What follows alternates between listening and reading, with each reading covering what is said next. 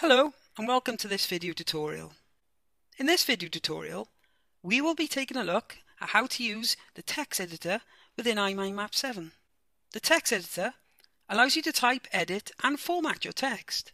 The text editor appears when you want to type text onto your branches, central ideas, and when inserting floating text. Let's take a look at how we can do this. First, we will look at how to assign some text to our branches using the text editor. To add text to our branches, simply double-click the branch you wish to add your text to. Notice that the text editor now appears. Now, let's type some text.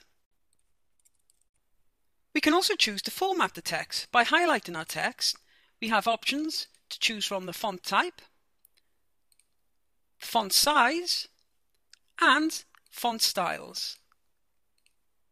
We can also choose to select a different colour for our text.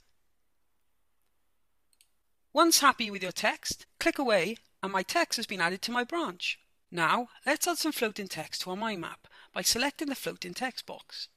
Select normal. Notice how our text editor has now appeared. Let's type some text.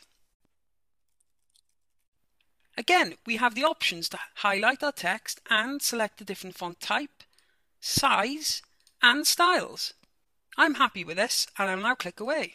I can move my box wherever I wish to. Use the text editor to type and style your text to help you give your mind maps a unique look. I hope you have enjoyed watching this video tutorial. Thanks for watching and goodbye.